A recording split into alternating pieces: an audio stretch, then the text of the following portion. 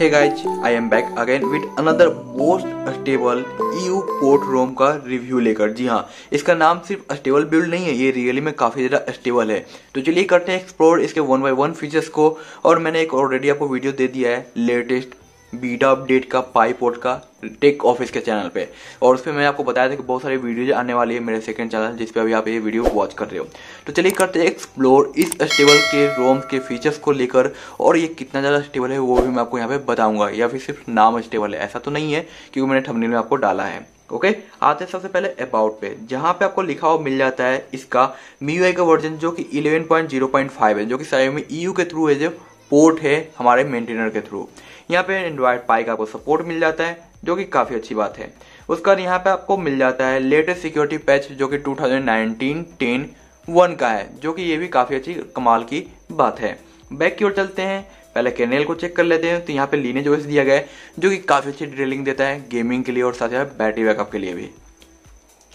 MIUI 11 के all features यहाँ पे आपको देखने को मिल जाते हैं, जो कि हमें बीटा पे मिला था वो भी मिलते हैं, जो स्टेबल पे मिला था पहले वो भी आपको सारे मिल जाते हैं।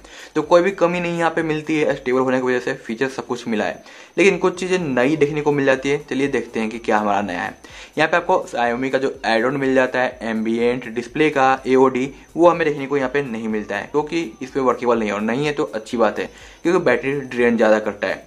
डार्क मोड हमारा 100% वर्केबल है, तो यहाँ पे आप यूज कर सकते हो। रीडिंग मोड की ओर आते हैं जो कि हमेशा डाउटेबल रहता है, तो ये भी आपका वर्केबल है, इसमें भी आपको कोई दिक्कत नहीं मिलती है। डिस्प्ले की ओर तो हमने दिखा दिया। स्टेटस बार की ओर आते हैं तो यहाँ पे जो भी ऑप्शंस दिए गए हैं ये सारे EU वाले फीचर्स हैं जो कि वर्केबल है अच्छे तरीके से। उसके बाद यहाँ पे हम आते हैं साउंड्स की ओर। तो साउंड्स में आपको वीडियो प्रोफाइल मिलता है, लेकिन ये सिर्फ होम स्क्रीन और लॉक स्क्रीन पे काम आएगा, इनकमिंग कॉल के लिए काम नहीं करता है। आप देख सकते हो, तो इसे आप कुछ इस तरीके से अप्लाई कर पाओगे तो ये होम स्क्रीन और लॉक स्क्रीन पे अप्लाई हो जाता है। बैक की ओर चलते हैं, यहाँ पे रिंगटोन्स पे आते हैं। तो यहाँ पे जो कुरियर वाला रिंगटोन्स का जो फैसिलिटी था जो कि अभी फिलहाल लेटेस्ट बीटा में हटा दिया गया है, ये आपको देखने को मिल जाता है, तो ये मुझे काफी ज्यादा अच्छा लगा है। ठीक है, और यहाँ पे नेचुरल साउंड्स मिल जाते हैं जिसके नोटिफिकेशन के जो भी टून्स वगैरह है वो जब आएंगे तो आपको ऐसा फील होगा कि कहीं पे आसपास में जंगल में मैं हूँ, या फिर कुछ बर्ड्स के आपको साउंड्स आवाज आएंगे, जो कि काफी ज्यादा अच्छा लगता है, काफी ज्यादा शॉकिंग टाइप का और काफी ज्यादा कूल टाइप का आवाज लगता है। यहाँ पे नोटिफिकेशन की ओर आते हैं तो यहाँ पे नोटिफिकेशन में वही सारे ऑप्शंस आपको मिल जाते हैं, लेकिन होम स्क्रीन में आपको कुछ नया देखने को मिलता है, जैसे कि आपको यहाँ पे ऐप ड्रॉवर में गूगल कार्ड का ऑप्शन दिया गया है और ऐप वैलेट दिया गया है। उसके बाद यहाँ पे इसका है जो ड्रॉवर भी दिया गया है, तो आप ये ड्रॉवर यूज कर लो या फिर पोको लॉन्चर यूज कर लो, इट्स डिपेंड ऑन यू। तो मुझे तो भाई पोको लॉन्चर पसंद है, मैं हर बार कहता हूँ जहाँ पे ऐप ड्रॉवर मिलता है। गूगल कार्ड मुझे पसंद आया है तो मैं अधिकतर इसी का यूज करता हूँ, बट डिपेंड है अपने अपनी चॉइस के ऊपर। तो आपको गूगल कार्ड पसंद है तो गूगल कार्ड यूज करो, आपको ऐप ड्रॉवर पसंद है तो आप ऐप ड्रॉवर यूज करो, या फिर आप रेगुलर यूज करो, ये आपके ऊपर निर्भर है।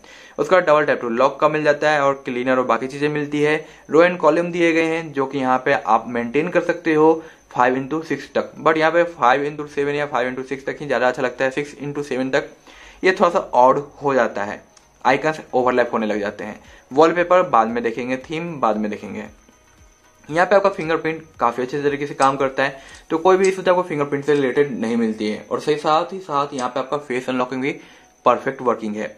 GPS वगैरह भी आपको वर्किंग मिल जाती है। अल्ट्रा बैटरी सेविंग भी यहाँ पे आपको दिया गया है। जी हाँ, तो अल्ट्रा बैटरी सेविंग भी स्टेबल में मिल जाता है, जबकि ग्लोबल जो स्टेबल OT अपडेट बाकी अदर डिवाइसों को देखने को मिल रहा है उनमें तो भाई ये चीजें नहीं मिली है। ऑटोमेटिक टास्क मैनेजर भी मिल रहा है, जबकि ऑफिशियली OT अपडेट जो मिल रहा है जिन डिवाइसों को उनमें नहीं मिला है। तो मिडो यूजर्स काफी ज्यादा लकी है कि पाई का अपडेट भी मिल गया, MIUI 11 भी मिल गया और सारे फीचर्स भी मिल जा रहे हैं। बस यही है कि आपको OT अपडेट नहीं मिलेगा, फुल पैकेज डाउनलोड करना पड़ेगा, बस ये छोटा सा कमी है। यहाँ पे बाकी एप्स लॉक वगैरह जितने भी है सब कुछ आपको ऑल फीचर्स प्रोवाइड करता है, लेकिन यहाँ पे जो आपको जेस्चर मिल जाता है Xiaomi का फुल डिस्प्ले वाला फीचर्स वो यहाँ पे अवेलेबल नहीं है। उसके लिए आपको बिल्ड प्रो को एडिट करना होगा और यहाँ पे आपको नेम बार को इनेबल करना पड़ेगा, तभी आपका वो फीचर्स आएगा।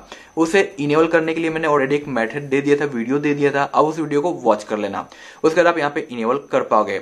यहाँ पे अगर हार्डवेयर की लाइटिंग की बात की जाए ना, तो हार्डवेयर की लाइटिंग में इतनी ज्यादा लाइट है कि मैं नोटिस नहीं कर पा रहा हूँ कि वर्केबल है या नहीं। मेरे ख्याल से अभी भी फिलहाल डेड है। जी हाँ, तो हार्डवेयर की लाइटिंग आपको यहाँ पे डेड देखने को मिल जाती है, क्योंकि मैंने बहुत नोटिस किया है, मुझे पता नहीं चल पा रहा है। तो हार्डवेयर का लाइट डेड है। आपका वर्केबल होता है तो मुझे बताना, ठीक है। तो बहुत सारे यूजर्स रोने लग गए थे या कमेंट करने लगे थे भाई हार्डवेयर लाइट नहीं काम कर रहा है, नहीं काम कर रहा है, नहीं काम कर रहा है। भाई बहुत सारे ऐसे डिवाइसेज है जिन पे हार्डवेयर लाइटिंग दिया ही नहीं है, लाइक Redmi 4, उनमें सिर्फ एक इंडिकेटर दिया गया जो कि यहाँ पे हमें नोटिफिकेशन का देखने को मिलता है, तो वो भी लोग यूज कर रहे हैं। तो ये बिग इशूज मेरे नजर में नहीं है, क्योंकि विदाउट इसके भी हम यूज कर सकते हैं, क्योंकि हैंडी हो गया, पता चल जाता है कौन सा बैक है, कौन सा रिसेंट है और कौन सा होम बटन है। तो उतना ज्यादा मोस्ट इंपॉर्टेंट मुझे नहीं लगता है। बट आपके लिए है प्रॉब्लम, तो भाई प्रॉब्लम है इसके अंदर भी, ठीक है, हार्डवेयर लाइटनिंग की। आगे आते हैं तो स्क्रीन ऑन टाइमिंग यहाँ पे दिया गया है, जबकि बहुत सारे डिवाइसों में डिजिटल वैल्यूइंग मिलने लग गया है। तो मे बी कुछ टाइम के बाद यहाँ पे भी आपको डिजिटल वैल्यूइंग देखने को मिलेगा। स्पेशल फीचर्स, गेम टर्बो वगैरह सब कुछ आपको लेटेस्ट मिलता है, परफेक्ट काम करता है। थीम के क्लाउड के ऊपर आते हैं तो यहाँ पे आपको सब कुछ देखने को मिल जाता है जो कि वर्केबल है। अब आते हैं होम स्क्रीन पे, तो यहाँ पे सिक्योरिटी ऐप आपको बिल्कुल ही लेटेस्ट MIUI 11 के फीचर्स के साथ जाता है, और साथ साथ यहाँ पे गेम बूस्टर भी आपको लेटेस्ट ही मिल जाता है। बस इसको आप हॉरिजॉन्टल करोगे तो गेम बूस्टर एक्टिव हो जाएगा। आप PUBG वगैरह आराम से मजे लेके प्ले कर सकते हो। काफी अच्छा कलर कॉन्ट्रास्ट यहाँ पे दिया गया है, काफी ज्यादा इंप्रूवमेंट की गई है कलर्स वगैरह में, तो काफी ज्यादा मजा आने वाला है ग्राफिक्स को लेकर। लेकिन उसके लिए आपको ग्राफिक्स को फिक्स करना होगा। कैसे करना है मैंने वीडियो दे दिया है, या फिर आप GFX टूल यूज कर सकते हो ग्राफिक्स को और ज्यादा इनहेंस करने के लिए।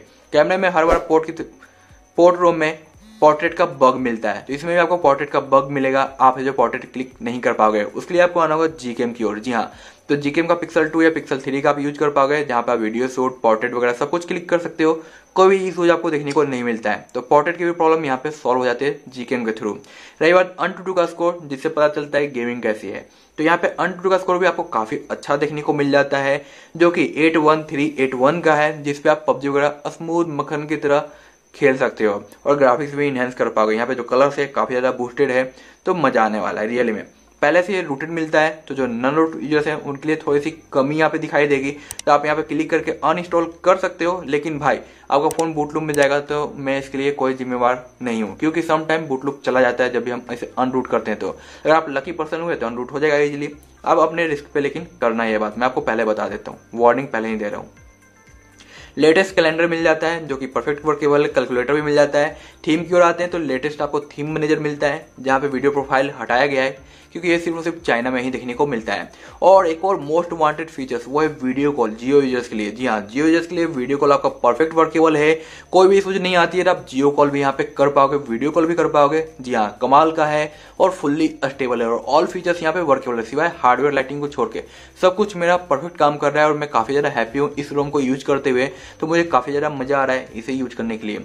और मैं आपको सजेस्ट करूंगा कि आपने अभी तक यूज नहीं किया इसे ना, तो ट्राई करो भाई, रियली में काफी ज्यादा इंप्रेसिव रोम है और काफी ज्यादा आपको बेनिफिट भी यहाँ पे मिलने वाला है, क्योंकि ऑल एवरीथिंग वर्किंग है पाई रोम होने के बावजूद भी। तो अगर आपको वीडियो पसंद आई है तो एक लाइक जरूर करें, फर्स्ट टाइम वीडियो वॉच करें ना चैनल पे, तो चैनल को सब्सक्राइब और बेल आइकन को क्लिक करके इनेबल जरूर कर ले, ताकि नेक्स्ट टाइम की वीडियो मिल सके। सो मिलते हैं नेक्स्ट वीडियो में, बाय बाय।